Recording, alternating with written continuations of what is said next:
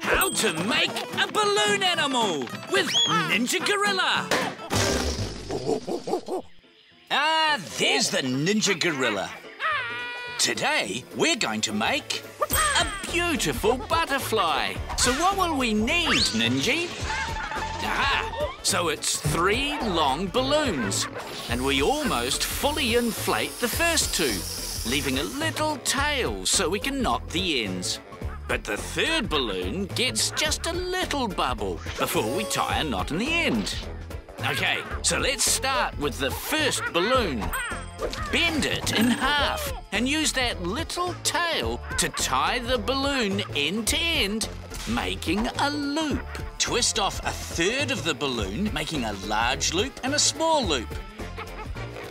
Push in the ends and twist them together. Now get the 2nd balloon and twist off a handful.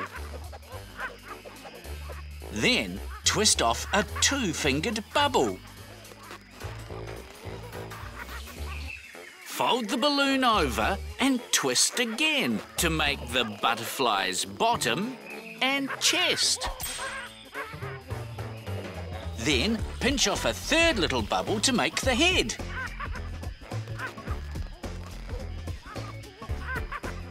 And connect the body to the wings with a twist.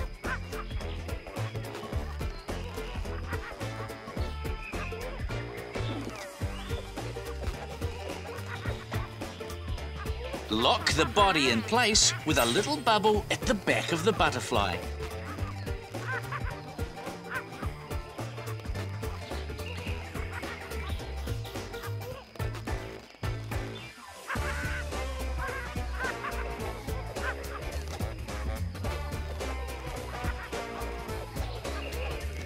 Now for the little feelers on the head.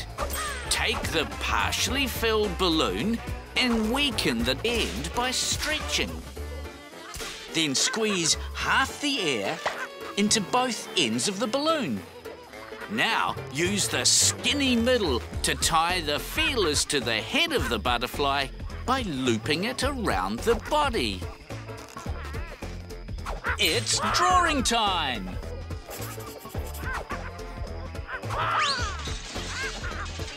The last step is to fold the long tail in half and twist it in place.